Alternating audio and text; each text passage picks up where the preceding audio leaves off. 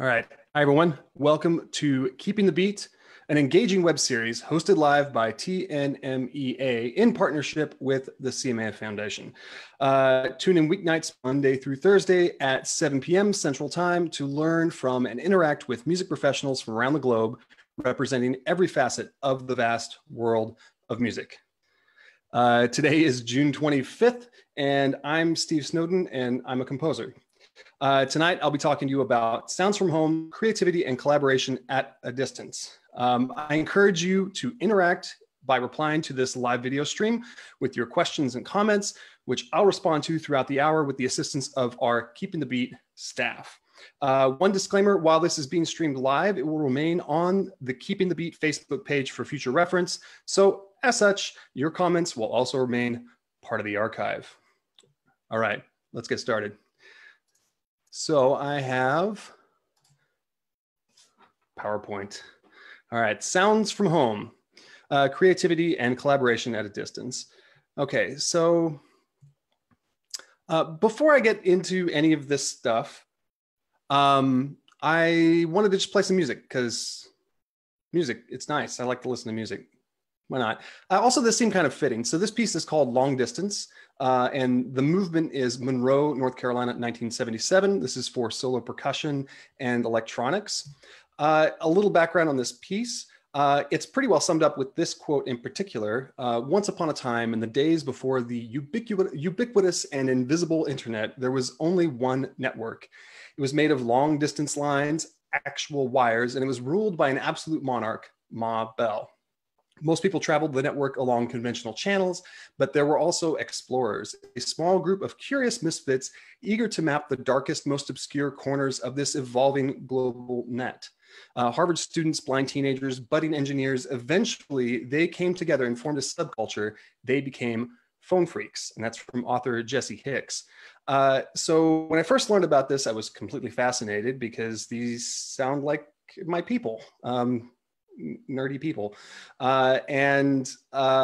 Luckily also they documented a lot of stuff. So in this piece, the electronics that you hear, the audio that you hear, all comes from, aside from the live performer, all comes from reel-to-reel tape recordings that were made in the 70s by these phone freaks, which I then chopped up into little pieces and did all kinds of different things to it. I think it's pretty fun and it's a good way to start off things. And especially it kind of relates to what we're going through right now and also this talk, in that this was a way for people to explore the world without leaving their own home. And in some cases, they didn't really have a choice. For instance, there's one person in particular whose name is Joy Bubbles, legally changed his name to Joy Bubbles, who was blind and was stuck in, I'm pretty sure, Minneapolis, and was able to navigate all of this by whistling into the phone, whistling the right tones and the right patterns in order to dial faraway distant places without having to pay long distance rates. So I think it's kind of a fascinating thing and pretty fitting. So let's watch this video.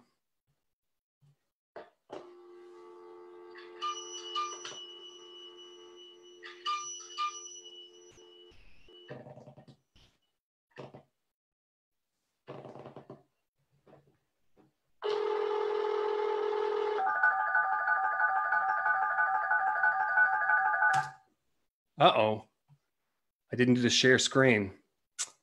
Thanks for keeping me on track. All right, let's share screen. All right, desktop one, share.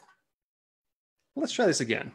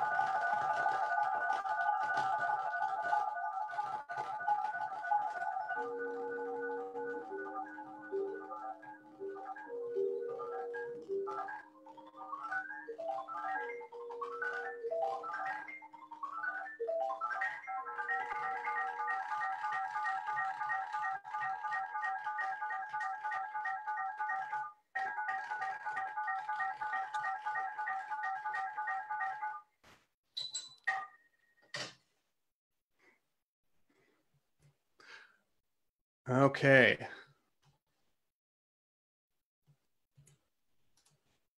All right, and I'm noticing on my end at least, there's a lot of like crackling and distortion with the audio, and I think it has to do with the screen sharing. Is that something that other people are hearing as well? Like, shouldn't be super crackly. I mean, it's like this, it's like old phone sounds, but I don't know if you're hearing that as well. I'll just keep forging ahead. We'll see how it goes. But Carrie, if you do hear like distortion and crackling and things like that, if you could let me know on the Google Doc, that'd be helpful. Thanks. So a little bit about me now. So I'm a freelance composer, and I've been doing that full time for about 6 or 7 years, I guess. I grew up in the Ozarks in southern Missouri. I did my undergrad at Missouri State University, although it was Southwest Missouri State University at the time. And master's at University of Colorado in Boulder, and then doctorate at University of Texas in Austin. And I moved around a bunch aside from that as well. I lived in Portugal for a year. I was there on a Fulbright grant doing research in motion tracking technology for collaboration between composers and choreographers. And I lived in Hong Kong for a year where I was a visiting professor of music composition and theory. And I'm really into, I don't exclusively do like electronic things. I guess it's about half and half acoustic and half involving electronics in some way, working with audio and field recordings and things like that. I really love that stuff though. And I found it to be like a real inspiration in a lot of ways. And I'll talk about that a little more, and also how that could be an interesting thing for you or your students or colleagues as well. So I wanted to talk about some influences of mine relating to this topic specifically. And the first one, you probably could have guessed it, is John Cage. So I put it in this way: musical open-mindedness and the power of throwing the rules out the window. This is an interesting quote, I think, from Cage after he visited the anechoic chamber at Harvard University. So this is a room without sound. It's like the most silent place in the world, I guess, maybe aside from like deep inside some cave somewhere, but it's basically effectively silent. But what he said after he visited there was, in that room, I heard two sounds, whereas I expected to hear nothing. So when I got out of the room, I asked the engineer what those two sounds were. One was high and one was low. And he said, well, the high one was your nervous system in operation, and the low one was the circulation of your blood. Therefore, even if I remained silent, I was, under certain circumstances, musical. I think that this is one of the most powerful and greatest contributions of John Cage to music and art in general. He's known throughout the visual art world and is a very important figure. And this whole concept that music can be anything, I think that's really what changed a lot. So even though he himself was not a minimalist, like Steve Reich or Philip Glass, he actually didn't like minimalism really at all. I don't think that would have existed without him. Almost more of a philosopher in a way. So moving on, he wasn't necessarily the first one to come up with this, and these guys weren't necessarily either. But this is an early example, the Italian Futurists. So this is Luigi Russolo with his Intono Rumori. I always have trouble saying that. And that's his assistant on the side, Ugo Piatti. And the Intono Rumori are basically noise-making devices of different kinds: scratchy sounds, thumpy sounds, gurgly sounds, with a cone attached in order to amplify them.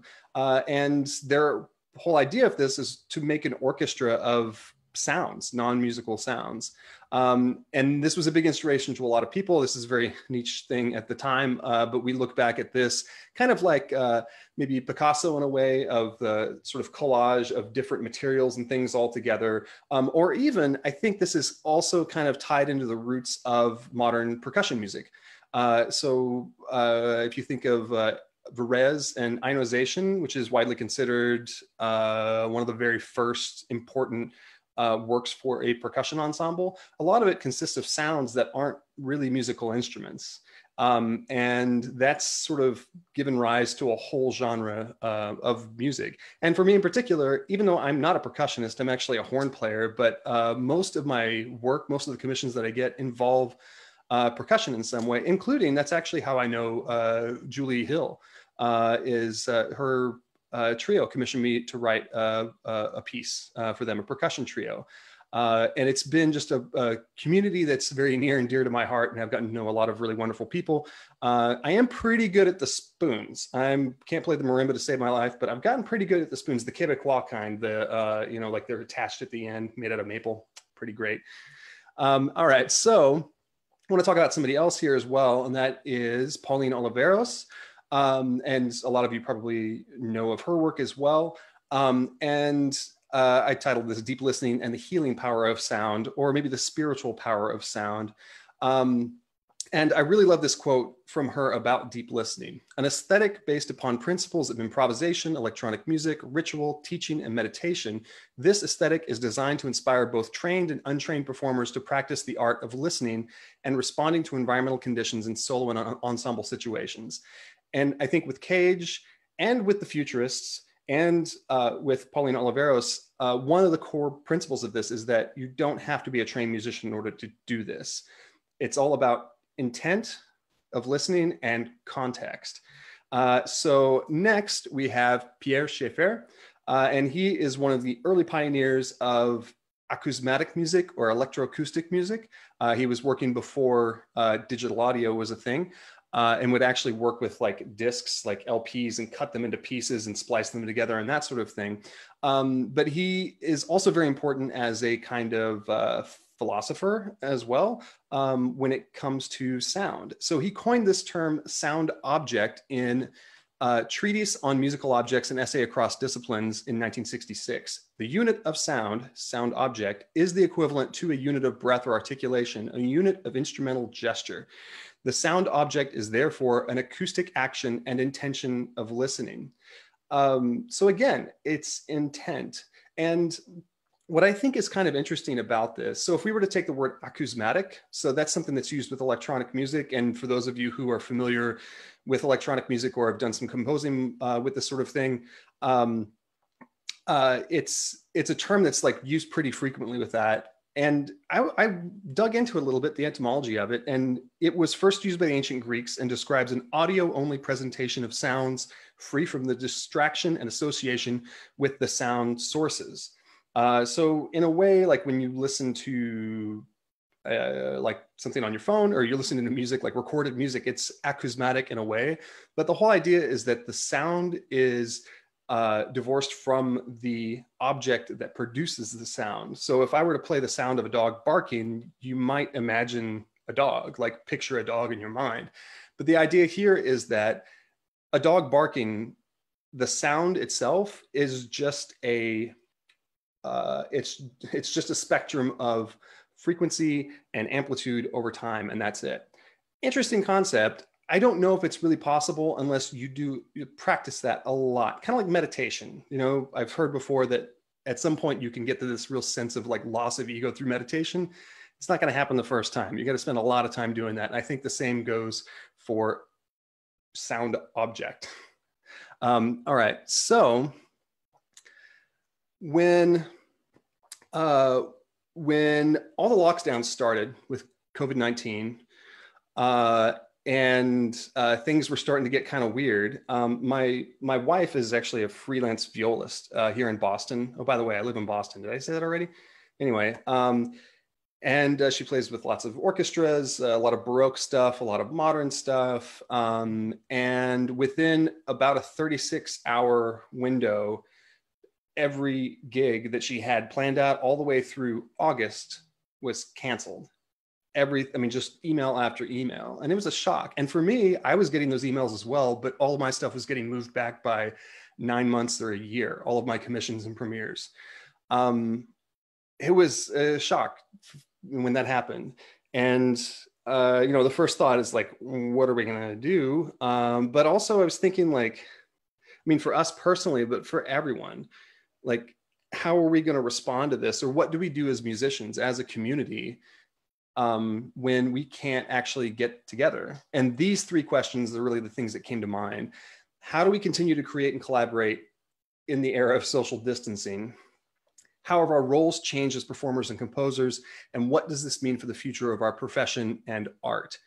I don't know when we're gonna be playing again, basically. So what do we do? And I was thinking about other people as well. Like I mentioned before, that I've been really active in the percussion community. And for a lot of them, it's even harder because they don't have access to instruments.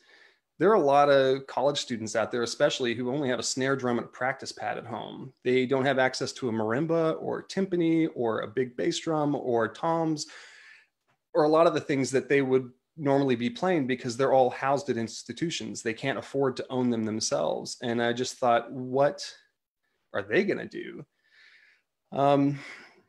So the other thing that I thought about as well is this whole idea of soundscapes. So we talked before about these influences of mine, and sort of listening to the world around you, and taking it in and thinking of it as music. If you put it in the right context, it is music. But our soundscapes have become drastically contracted because of this.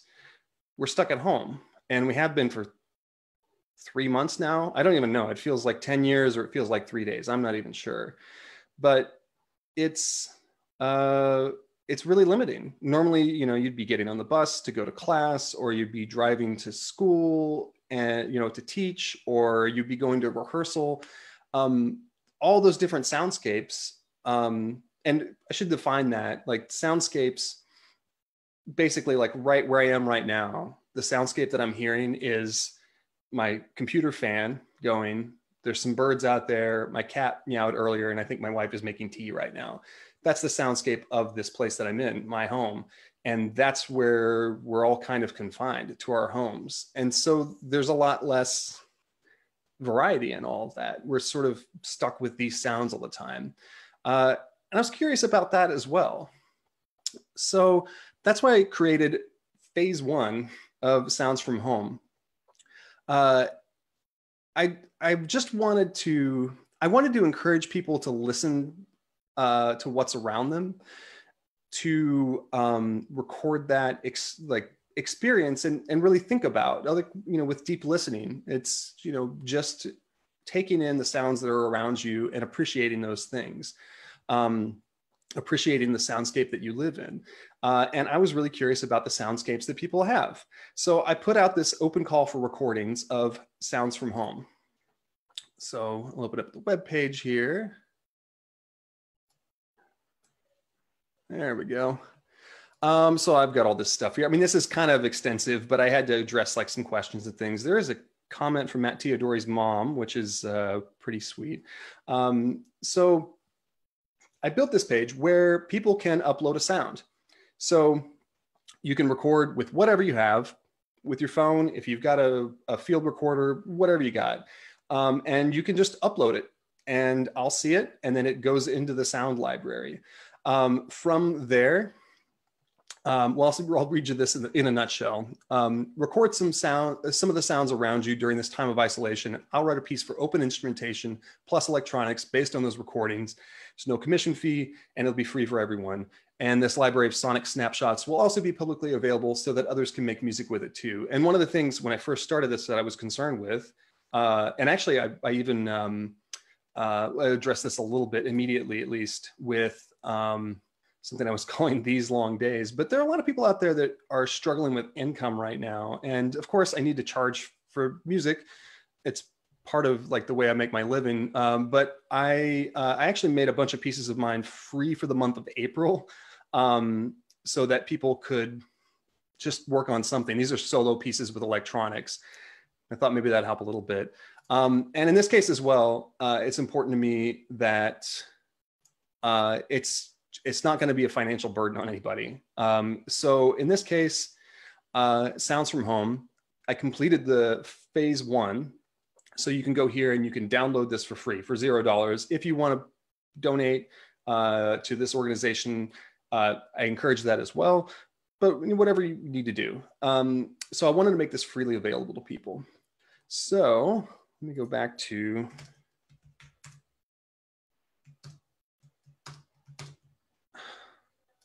oh, here we go. I've got too many, I have like 4 screens around me right now. There we go. Okay. So the audio library that I got, we're leaving Keynote again, people would just upload things, and this is the original samples that I got. So there are a lot of things in here. Most of these, some of them are from people that I know, some of them are from people that I've never met before and I don't know at all. And I don't know, it's kind of nice. So to give you an example of some of the things that that I received, how about this one here? So this is Rue. She is an author that I know, and her daughter is taking voice lessons over Zoom, of course.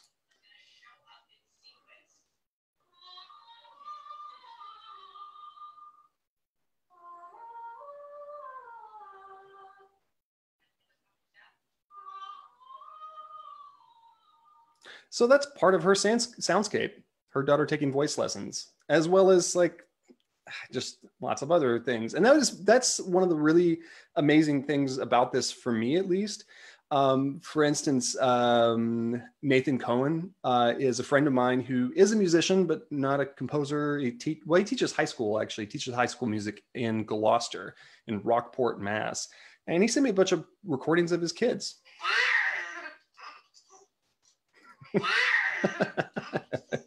I love that one. But that was a really fascinating thing to realize, that the soundscape for a lot of people, I got a lot of recordings of kids, because if you've got young kids at home, that's what you're hearing all the time. Also, a lot of kitchen recordings, lots of chopping, lots of coffee, and a lot of other, like some outdoors things. Let's see, Michelle Chang, she sent a barred owl, recording of a barred owl. So it's a lot of fascinating stuff, and I had no idea what I was going to get out of that. But I thought I should just go with it, go for it. So I would like to go ahead and play the result of this. Oh, except that I wanted to show you really quickly. Yeah, so I made the library available for anyone, and then I made a piece for open instrumentation using these sounds, so that even if you just got like pots and pans or whatever, you can play it, or glass jars if you got a drum kit, or if you've got 8 saxophones, I don't know, whatever you got, you can play it, and you don't need any special equipment or anything like that. So I just sort of categorize the sounds as dry percussive sounds, ringing resonant sounds, and a scraping sound. And then people can figure it out from there. Oh, and these are in the middle of the screen, these are the people that contributed to this. And here's the score. Now, I don't know why it made it transparent, but it looks awesome like that. So I think from now on, I'm gonna have rainbow gradient transparent scores. It looks really good. So I tried to make the notation as approachable as possible. So, I mean, you have to learn some new things. That's always the case with percussion, basically, unless you only play marimba. You can just play it with a stereo. You don't need an interface or microphones or anything like that. All right, so let's take a listen to this.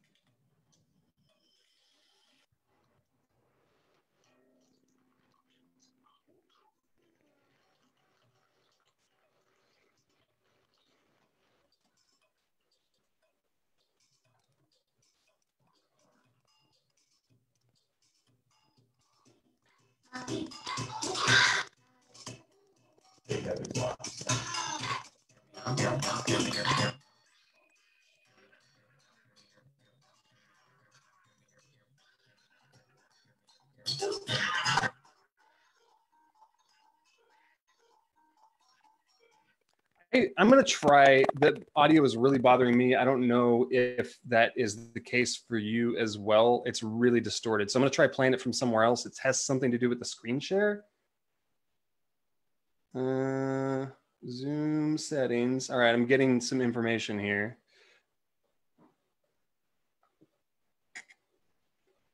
Echo cancellation. All right. All right. I'm learning something new here. All right. I'm going to go to settings. I'm sure you're all pretty used to this right now, right? It's like you're in the middle of something and then let's see. So is that under audio? Advanced maybe? Suppress intermittent background noise. Echo cancellation. It's either auto or aggressive. That's my only two options. Auto or aggressive. Persistent background noise. I'm going to disable that. Okay, echo cancellation. I only have auto or aggressive. I'm going to disable that. Intermittent background noise.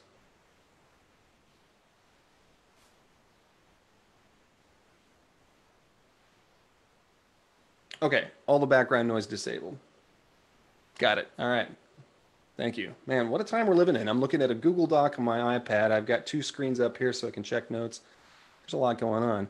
Okay, let's see if this is any better here. Luckily, this piece is under 3 minutes long, so hopefully we can get it going this time. All right.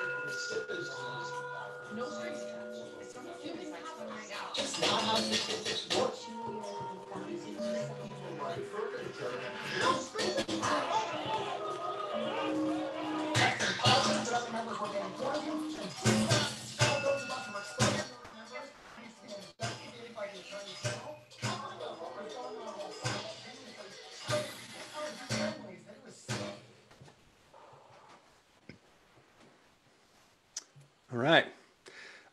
So that's phase one of Sounds from Home. And hopefully I could still hear some distortion there, but it's Zoom also. If you want to go check it out on your own, take another listen, you can just go to my website and it's right there. So I knew that there's more I could do with this. I mean, honestly, that was like, I don't know how many hours of just editing samples and audio files that I got from people um, to make that work. Like the actual composition of it, once that was done, uh, was pretty easy. And actually, or not easy, but it was a lot easier than editing all the samples down. And actually, here is it. Get rid of that. So this is my Cubase session. So I use Cubase, I'm kind of old school. These are all samplers up here that I created, and these are just audio files floating around in here. But if we were to go over here, I can show you in Contact. So this is the samples software that I use for this. So it all works like that. And if I were to open up the, I don't know, like short percussive one, there's all the wood blocks. So basically I got a single audio file that had a kid, Zeke, Matt Theodore's kid, I'm pretty sure his name is Zeke, playing with blocks. So I cut out each clank of the block, and then did the same for, these are all clocks. Strangely, I had 3 different people that sent me recordings of clocks, grandfather clocks and cuckoo clocks. So there's the lawnmower. I love that lawnmower sound. These are kitchen sounds, knives and things. So it was a lot of work to do that, but it was like really rewarding. Like I was getting a very intimate look into like the day-to-day lives of all these people. I think there were like 30 of them all together, and I ended up getting, I don't know, like 80 sounds or something, and then I trimmed them down into like a couple hundred samples. But it was a really interesting process to do that. But I knew that there could be more. And so I wanted to go with a second phase. I don't know how many phases there are going to be, but we were talking about phases in the news, and I thought, why not? We'll call it phases. In fact, my wife suggested that when we were out looking for mushrooms, which, by the way, John Cage was a big mushroom fanatic. He even wrote a book about it and helped support himself in his younger years by foraging for mushrooms and selling them to restaurants and things. Kind of cool. Anyway, I talked to some friends of mine at Fifth House Ensemble, and they're a group in Chicago. I've worked with them on a number of occasions, different projects and things, and they've commissioned some stuff from me.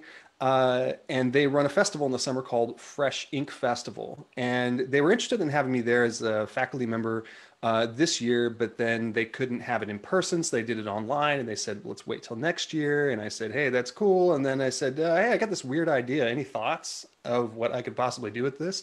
And they said, I don't know, but why don't you bring it to Fresh Ink, and we'll just put a group together, and we'll just see what happens. So they put me with 12 people altogether. Performers and composers, most of them kind of college-aged, like I don't know, grad school or undergrad, and they were extremely creative people. And what we ended up building with this was actually an app. So I wanted to show you the app really quickly. So let's see, I need to go to this. So I built this in Max MSP. Imagine some of you use this before. I really wanted to make this like a web-only kind of thing using JavaScript and Web API, but I just didn't have the time. We only had like 4 days to put this together, from starting from this question of like, what is this thing and what do we do with it, until actually presenting it. We had about 4 days. So I went with Max because that's what I know. So what we did with this is we actually took this idea of a house, different rooms in a house, because we're in houses or apartments or that sort of thing. That's where we're stuck right now. And try to kind of combine the experiences of different people at the same time in a musical sort of way. So one of the things that we did from that is we put together this spreadsheet. Love spreadsheets. And we picked 6 rooms. So bedroom, bathroom, kitchen, living room, outdoor, laundry room. We picked people to film those rooms in their house, in their home. And so, for instance, I did the bedroom video, Eric bathroom, Spencer kitchen, and so on. And then we have improvisers for each of those rooms. And then there is another group that determines parameters for improv. So in this case, for the bedroom, Eric decided BED makes sense. Yeah. So the instructions here start by playing B, E, D in that order, but feel free to switch up the order as the video progresses. Some of them are more, so let's see, for the bathroom, this is interesting. Improvise based on the sounds of different faucets, shower heads, etc. in a bathroom. Sometimes they drip, stream, gush, leak. Try to imitate those sounds, and then also pitch instructions. So everybody got these kind of loose instructions on what to do with that. So in the app, what we did was this. Where do we go first? Let's start in the bathroom.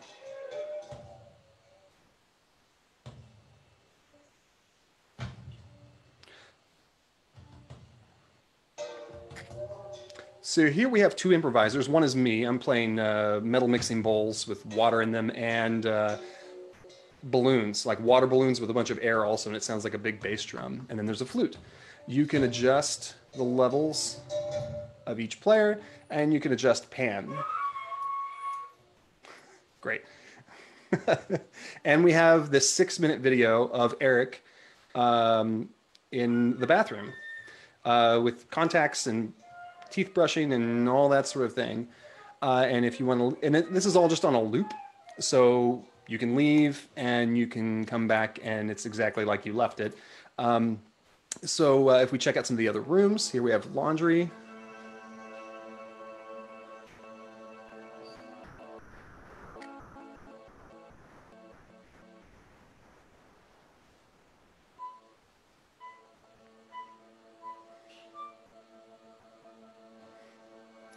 All right, and we also have the kitchen.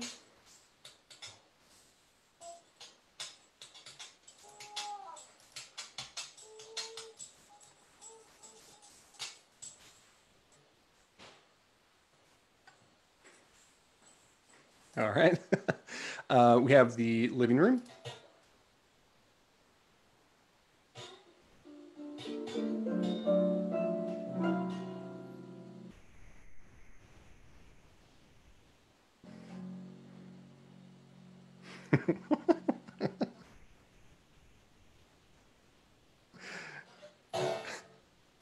That always cracks me up.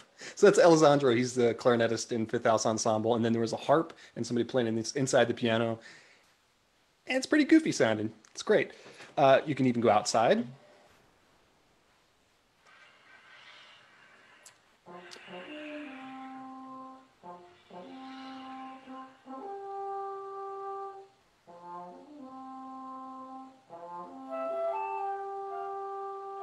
Kind of fitting that it's a horn. That's an outdoor instrument, and I'm a horn player. I think it's an outdoor instrument, really.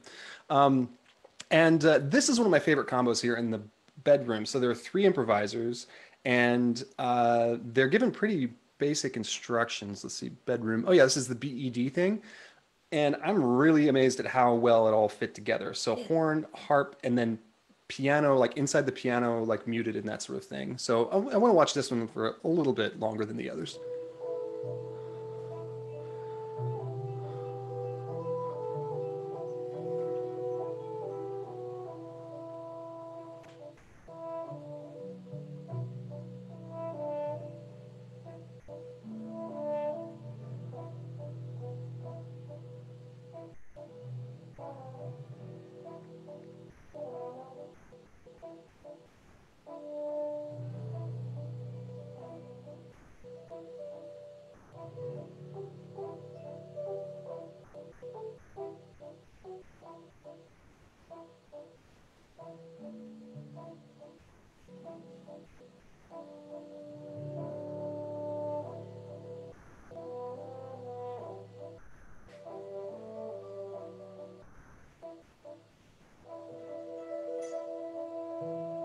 All right, I could listen to that all day. In fact, when I got those audio files from them originally, I pretty much listened to it all day. I just layered the 3 of them, and it's great. So last, I would want to just go ahead and show the names of the folks involved here.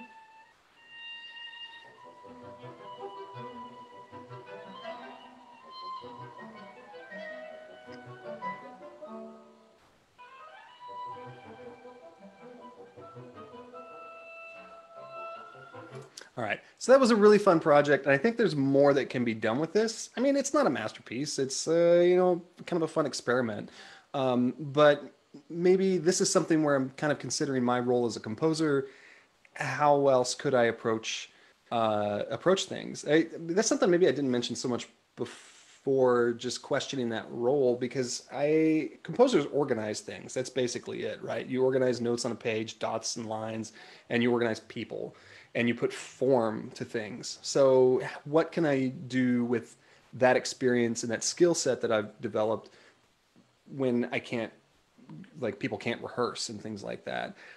So is this the answer? Like this thing that I just built? Yeah, no, probably not, but it might be kind of a step in the right direction, or a direction of some kind. So that was kind of the goal with this. So let me go back to my slideshow.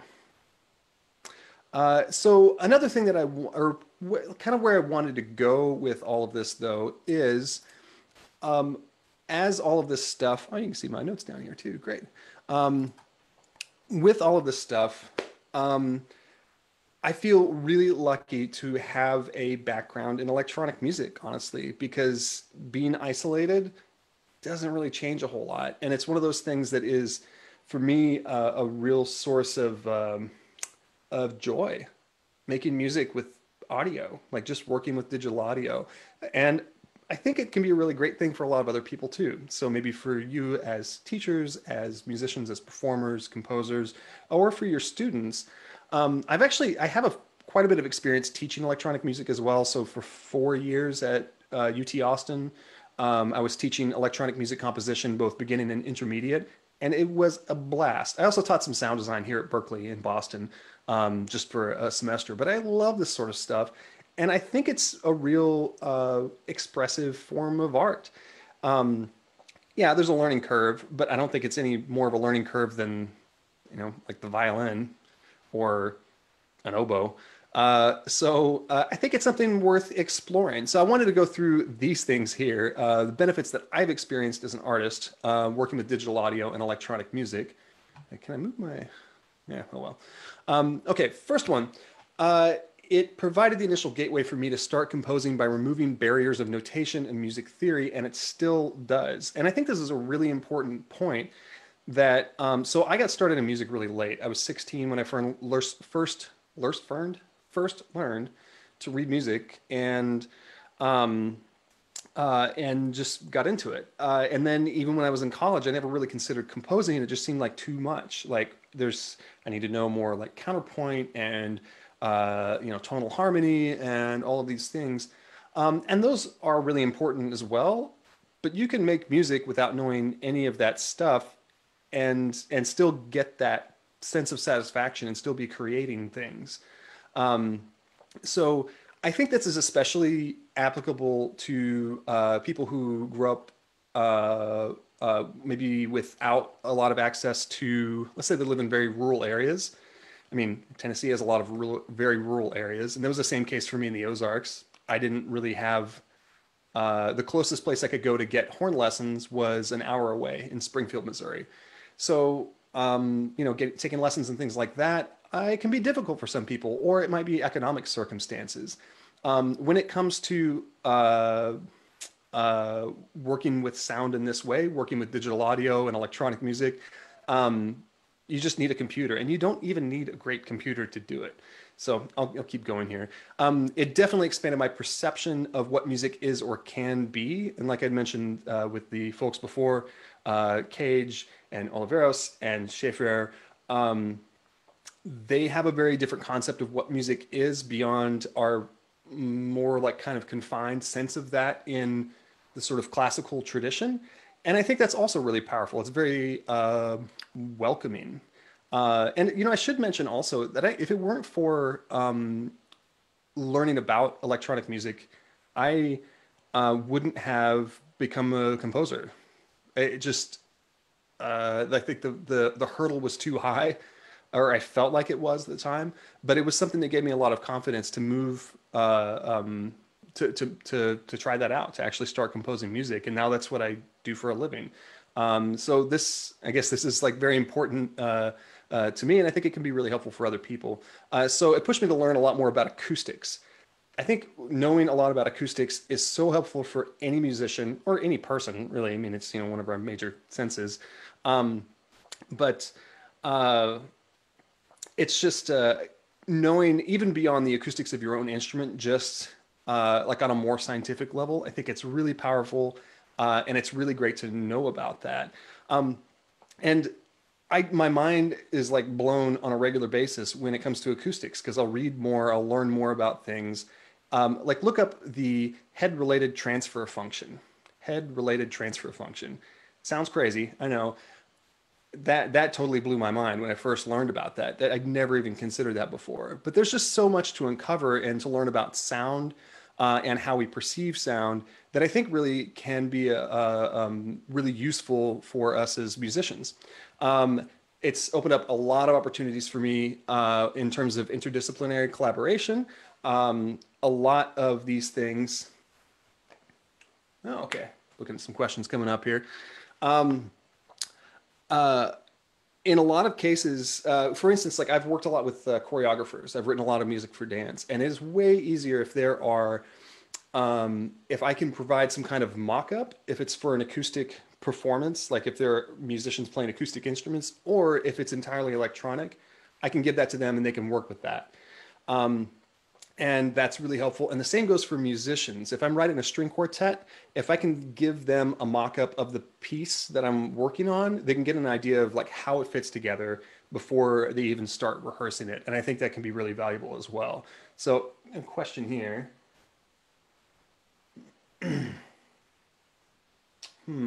How can educators encourage their students to explore the sounds around them? I've tried listening journals, but I would like it for it to be a meaningful experience. I have an idea. Um, well, a couple. I've got a slide kind of about this sort of thing. For any of you who didn't see Danny Clay's presentation on keeping the beat, watch that. It's it was so fun and also so enlightening. This is a person who works with a lot of young kids. He's a very accomplished composer as well, but the sort of joy and playfulness and everything that he does is just fascinating. Um, and he talked a lot about um, basic things like oh, what was it? It was a like a treasure hunt, a sound treasure hunt. There were some really great things that he had in there, and I would definitely encourage anybody to watch that as well because he explains things really well. And all in all, just a really great presentation. And actually, our two presentations are kind of similar. It's like mine is sort of the follow up to his, I would say, in a way, where I'm talking to him more about kind of how you work with audio once you've captured it. But I'll keep going with this because I don't want to drag on too long. But I do have some things, some suggestions of that sort of thing as well. Um, so let's see. This kind of thing is very easy to do from home with little to no special equipment. And you can do it alone or in collaboration with others very easily. And I've done that a lot before, like people across the world where we're sharing ideas, we're sharing audio files, we're able to put things together. It's really satisfying and you can just do it from home. Um, and last but not least, the skills that you learn working with audio can apply to lots of other things that you do as well. So if you or your students need to record a video or record audio for an audition, or if you need to like edit some audio for something, or I mean, there are a lot of circumstances in which understanding audio well, I think can be really, really helpful. Not just to play around with it and make, funny soundscapes and things. So how do I get started? Tools. All right, computer, that's basically it. I mean, if you've got, if it can like navigate Facebook, odds are that computer can work with audio. We're at a point right now where technology is like processing speeds and things like that. It's really not a concern unless you're trying to run like a huge, like Hans Zimmer sample library or something like that. So just some headphones and a computer. For recording, yeah, you can get a microphone. You could just use your phone. There are a lot of options for that. Also with microphones, there's tons of them out there, and a lot of like very affordable options that will get you better audio. USB mics, or even I have the Rode. Oh, here it is, Rode IXY. This is just, it attaches to your iPhone. I know Zoom, not this Zoom, but the audio company Zoom. also makes one. So there are a lot of options for that. I carry this thing around with me all over the place to just record any interesting sounds I happen to encounter when I'm out hiking, that sort of thing. So that's great too. The For software, if you don't have it already, get Audacity. It's free and it's awesome. It's a really powerful and simple digital audio workstation, a DAW, and it's definitely the place to start. And I'll show you a little bit with that here in just a minute. With other software, there's Ableton Live, there's Logic, Cubase, Pro Tools.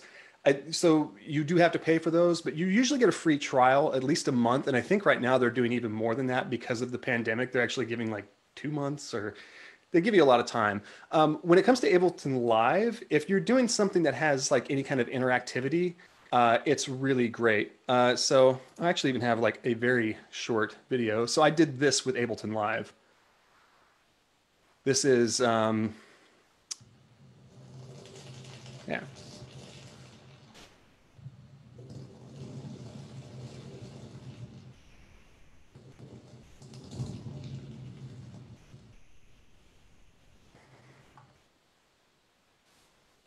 Let's see here, keynote. Yeah, so that was some moss with a feather, and I just had it super amplified and was doing live audio processing. And honestly, it's not that difficult to get into it. The thing is that this software has become like pretty mainstream in a lot of ways, which can be kind of a bad thing, but it's also kind of a good thing because it's more approachable. So Ableton, DJs use it. People use it for like experimental music. I've used it a bunch for like interactive, interdisciplinary, collaborative things. I mean, it's really flexible. There's a lot you can do. I think it's really great. You have Logic, Cubase, Pro Tools, all those sorts of things. They basically all do the same thing. But if you want to get more in depth than what you could normally do with Audacity, yeah, you can look into that as well. There are tons of resources online with any of this software. It's a huge community out there for this sort of thing. And you don't really even need to take classes for this. I mean, you can, it'll help, but you could learn basically everything you need to know on YouTube when it comes to this. There's so many people using Ableton Live right now. There's tons of resources for that. And freesound.org, I love that place. It's a community of people who are nerds about sound, and they upload sounds and you can download them. There's thousands, hundreds of thousands, I don't know, maybe millions of sounds. Some of them are like okay quality. Some of them are incredible. People with like super high-end microphones, and it's from all over the place. You could hear like, I don't know, like pigeons from Morocco, or like alligators in Florida, or I don't know, jet planes, like whatever you're looking for, it's on Freesound. Okay, so getting started again, I recommend watching Danny Clay's. I think I'm saying that right, Danny Clay. I wasn't familiar with his work before, but I loved that presentation that he did here on keeping the beat. He's got a lot of really great ways, especially for students, to get started with this sort of thing. So I'm saying here, start building a field recording library, and that's a great idea. Encouraging students, I think, that a lot of Danny's suggestions are really great for that. So I don't want to just go over it again.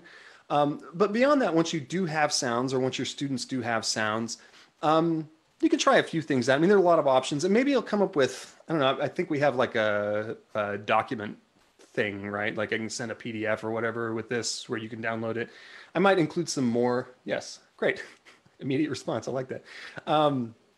So I might include some more suggestions because I have taught this sort of thing a lot before. I can go through older projects and give some suggestions on that, on ways to get started. So here's some like basic ideas. Create an imaginary landscape. So, or imaginary soundscape. Imaginary landscape. It's Cage. It's in my brain. So if you're thinking about different soundscapes, like create something impossible, right? I mean, you could put together a collection of sounds like it's a poker game underwater, or it's like a dog fight between a jet and a housefly. There's anything is possible, and that's the cool part about it. You can make it totally surreal, and there is tons of great sound art out there. If you look for like acousmatic music, and I can give some suggestions as well. So if once I email a document, all that sort of thing, I'll have some listening suggestions of some really cool stuff where people are telling a story with sound, which is also really cool. Just use sound recordings to piece that together, make something cool out of it. and it's just really fun. And you could find the similarities between two sounds and play around with that. Spectromorphology, that's a really big word. I think it's intentionally really big, kind of a silly word. Basically, that means just the change in the sound spectrum over time. So, like, it's the sonic signature of a sound over time. That's pretty cool too. Or one of the assignments that I remembered from a while back, it's been like 7 years since I've taught this, but to phonetically recreate a spoken phrase with found sounds. So, if you were to take the word Sasquatch and you have your field recording library, you could use like the sound of water running for that, and you could use I don't know, some kind of pitch sound for the ah and squatch. It's fun to try that sort of thing out as well. If you arrange sounds and kind of EQ them in the right way, or if you manipulate them in the right way, you can create some really cool stuff.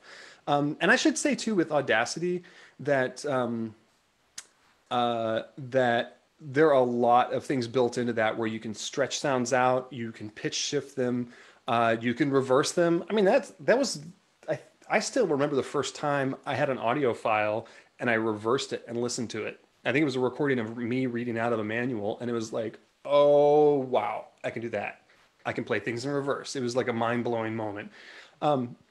It's really, really fun. But just like, so what I've written here, just like acoustic musical instruments, you can learn to push the boundaries to create something entirely unique. So the more and more you learn, the more you can express with this sort of thing. So I wanted to show one, this is like a 15-second example of spectromorphology, sort of like cross between sounds. I have a piece for trombone and interactive electronics called Ground Round, and it's a lot of the audio. It's cows and cattle auctioneers, and there's live trombone. And I wanted to show kind of the way that those kind of blend together, kind of make one composite sound. So play that.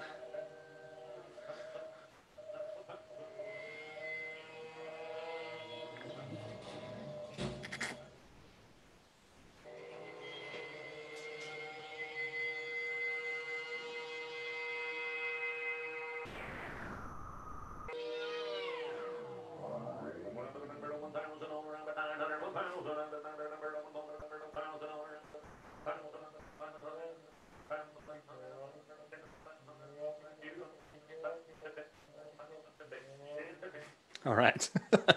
So we're at an hour right now. If we have any more questions, I'll be watching the Google Doc over here as it automatically moves, updates. And I wanted to show you Audacity real quick. So here we go. So this looks a little complicated, but it's just several tracks of audio. And I actually composed or put together this thing in Audacity. I didn't use Cubase or any kind of fancy software. A friend of mine, Courtney Swain, she's in a band called Bent Knee. If you haven't heard them before, you absolutely have to check them out. But I got some vocal tracks from her from an album they did a while back, and just put pieces from different songs on the album, put it all together, and it was awesome. So it's only like 1:45. I kind of want to play through this, and maybe if there are other questions, if you want to go ahead and ask those, and I'll see if those come up on the screen. And otherwise, I think that'll about wrap it up. So let's take a listen to this. Well, if I can find my mouse. Too many screens. Okay.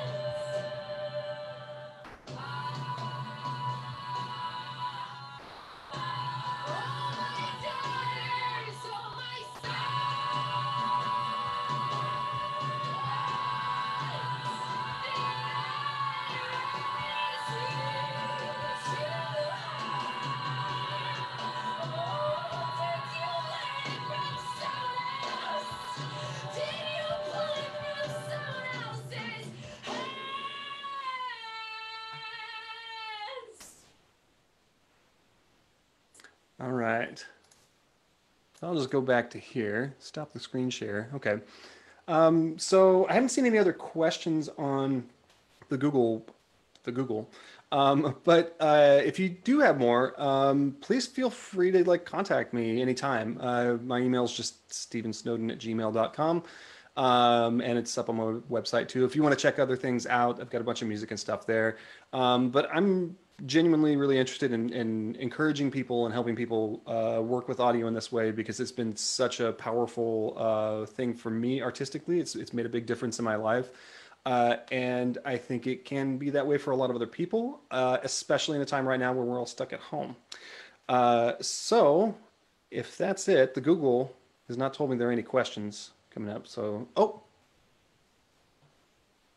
great. Okay, I think we're good to go. So get a little tag. I'm gonna read at the end here, and yeah, feel free to drop me a line anytime, and I'll upload. Okay, all good. Great job. This is great. I've got Google talking to me over here. I've got there's a lot going on. So feel free to contact me anytime. I'm very open with all this stuff in my process and all these kinds of things. So here's our, oh yeah, our tagline here. So tune in weeknights, Mondays, Tuesdays, and Thursdays at 7 p.m. Central to watch Keeping the Beat live. And remember to tell your friends about our program. All right, it's great to be here. See you around.